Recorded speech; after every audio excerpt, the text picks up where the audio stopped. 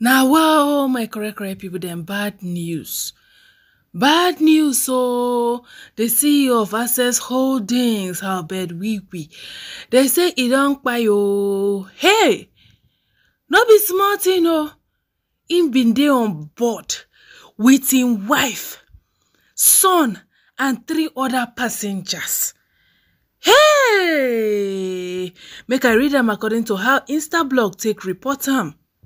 The CEO of Access Holdings, Herbert Wigwe, has reportedly died in a chopper crash in California, USA. Wigwe, who was the immediate past managing director of Access Bank, was reportedly on board a chopper with his wife, son, and 3 other passengers when the unfortunate incident occurred. No survivor has been found so far, according to multiple reports.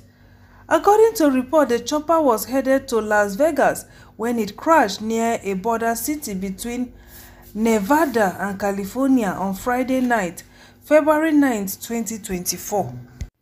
The way helicopter dey kpai people. The way helicopter dey kpai people. Now, wow, this life, chai.